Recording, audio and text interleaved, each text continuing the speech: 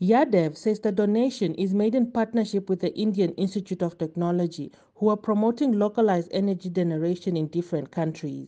The aim behind the drive is to train learners to assemble, distribution, repair and maintenance of solar products. India aims to cooperate with friendly countries like Namibia to share their experience of struggle to achieve all the necessary technology and other things which India has attained during this 75 of its years of its struggle after independence.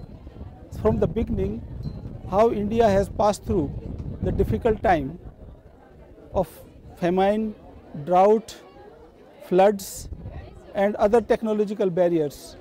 So now India wants to share its achievements with the other fellow friendly countries. Monica Gengos Junior Secondary School Principal, Percy Bakera, thanked the commission, saying that once assembled, the solar lamps will be given to students for their personal use. Thank you very much for this wonderful donation that impact positively to our learners and the community at large.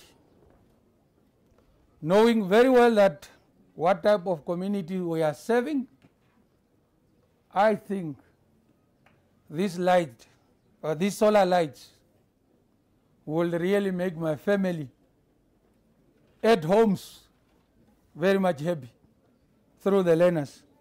And our science teachers, I would want us to expand and educate our children the importance and benefits we can get through making use of solar energy products.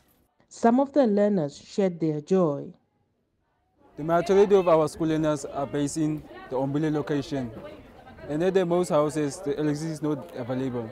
So this is very beneficial. We are really grateful for this gift and the opportunity to get this. We are going to use this, take care of it, and we are very grateful. Thank you. Faith Sankwasam, NBC News, Oshiwarongo.